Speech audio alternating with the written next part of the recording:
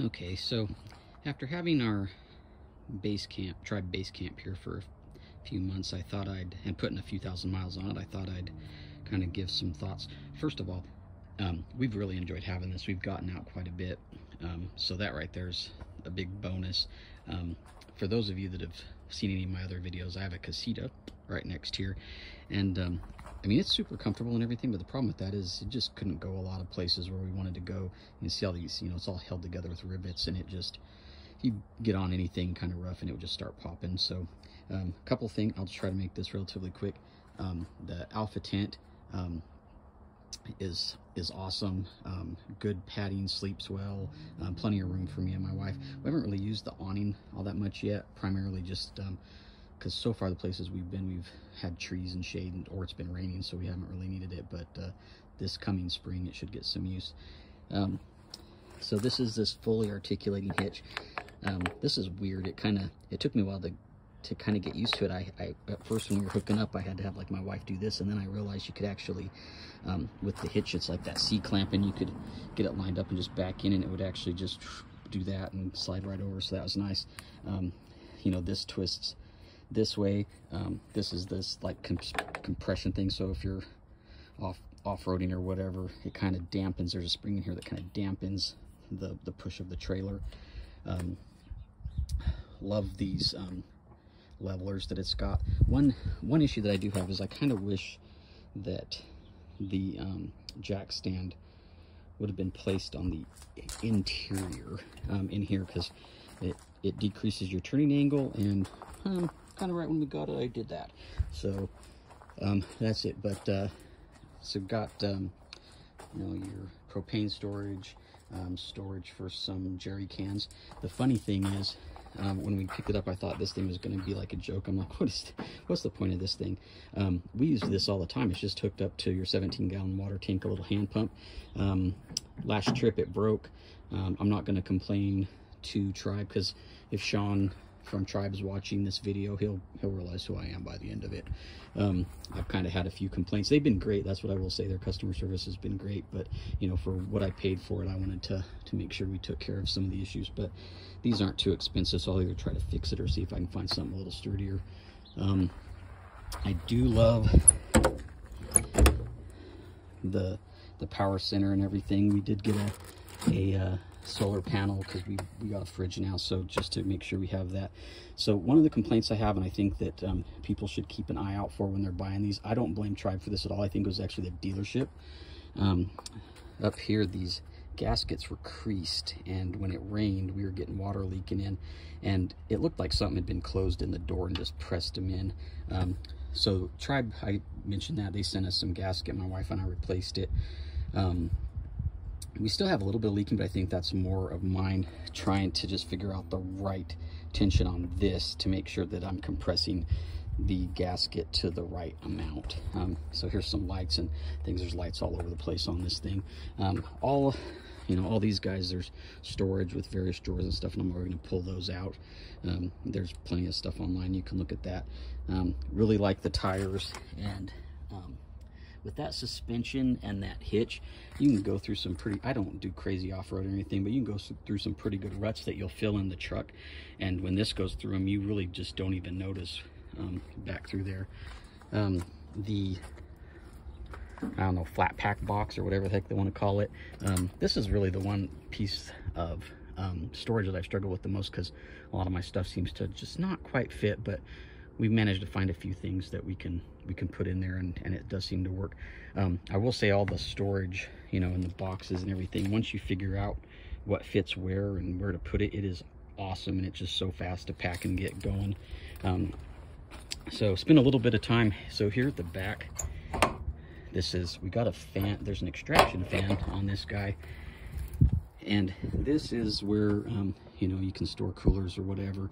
I will mention, don't make the same mistake my wife and I made. We were measuring just right here. I have a Pelican cooler, and we were measuring just this to see if our Pelican would fit into these trailers. We looked at a few different models, and it fit there, but when we came and tried to put it in, the Pelican is narrower at the bottom than it is the top. So when we tried to close it, we were actually hitting right here. We have since actually switched over to an IceCo 12-volt fridge, which I'm like, I should have done that way earlier. That's awesome. You just, you plug it in here. I will say that was the reason we also got the solar panel, because when you plug this in, if this is in the sun, this is all metal, it heats up a lot. So your compressor, this box gets warm, your compressor will be running a lot more, and then you run the extraction fan to try to cool it. So I'm a little paranoid and I don't want the battery to die. So with a 120 watt solar panel and that battery, we haven't had any problems. But again, you got 12 volt. I might swap some of these out for an Anderson or something a little more secure, because sometimes these can kind of jiggle loose, all the fans. And then the one thing that for the solar connection, they do give you the adapter, but well, anyways, this is, I think it's called an Aviation 2-pin adapter. I would have preferred if it had just been like an Anderson plug or something like that. But anyways, all these drawers slide out and lock out and everything. It's with the 12-volt fridge. This is just awesome. So eventually we might get a bike rack put here on the back, and then we've got our recovery points and all that stuff. Again, so more storage. One other thing that I kind of had an issue with, and I saw a video recently, and it looks like Tribe may have changed this on newer models. So if so, good for anybody that gets that one. So this is the stove that came in mine, and it's got like, it had these plastic little covers for like the hinge, and down here where these came in, like these are my first time using it. It melted these. I mean, the stove, not my favorite anyways. These kinds, I don't know, there's just not enough precision to them. I mean, they're good for boiling water, but if I'm actually doing cooking, I have a different camp stove that has a lot more precision that I use. Quick connects on the water, 12-volt pump is kind of under here. All that works great. We've got inverter plug over here, and a pump switch and light switch. So like I mentioned, this is one of the, we replaced. This one was pinched in like quite a bit. And then the thing is, you can see down there the door, which actually maybe is a good thing, maybe not. It catches the water. So as long as you get out here fast enough, the water will actually go down into, and most of the doors are like this. They have this deeper well. So you can get down here and you can get it cleaned up before it actually goes into the cabinets or getting anything in there. One thing I did notice, and when we were cleaning up, was there was like little pieces of metal shavings and things like that, and just kind of some little stuff that was left over from the manufacturing process, and be little bits of rust and stuff. I mean, not too big of a deal, but kind of like I mentioned, I was, for what I paid, I was nitpicky quite a bit. One of the other things too is, if you're looking at buying these, be sure to check, I don't know if you'll be able to see that. So the tint, this was like this when we got it. So there's this damage here, and then I don't know if that's gonna, if this is the right one, or if it's gonna show on some of these rivets. It went and it, yeah, I don't think that's the one. I think it's on the front.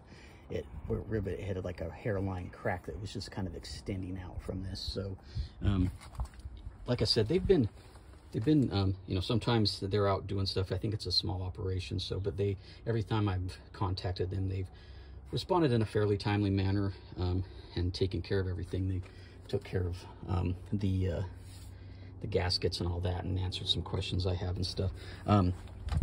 Overall, we've been extremely happy with it. We've put a few thousand miles on it already.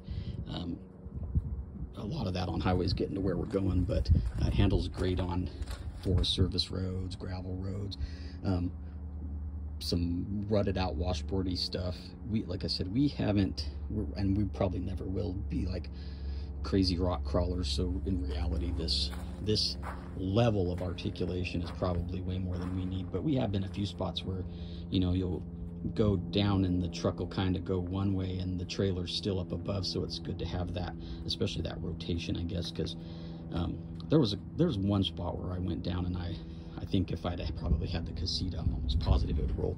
A couple comparisons. Mostly, I mean, the height is almost the same by the time you add the tent and everything in, but I actually think that the Basecamp weighs more than the Casita, and that's one thing to note too, is had some people see this and go like, oh, I could haul that with my cross trek or whatever, and you look at it and it's tiny and you think you might be able to, but the thing is heavy.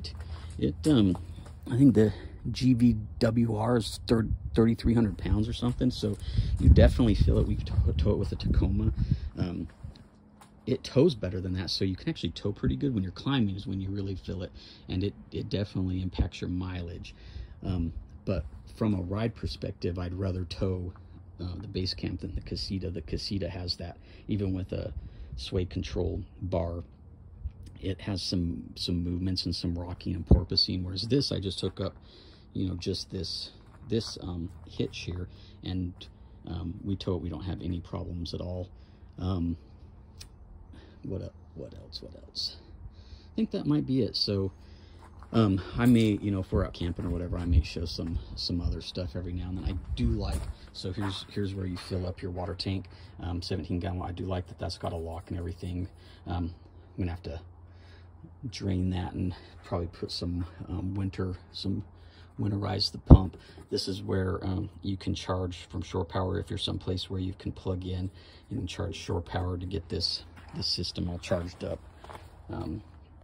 But yeah, I think that's kind of it. And like I said, we've been super happy with it. I've been really happy with Tribe's customer service and everything too. It's just, you know, with spending that much on it, brand new and everything, we were wanting to make sure that we got everything taken care of. One thing for Tribe though that I would like to see is a maintenance manual or something like that. Like how often, you know, should we be greasing these zerks here on this?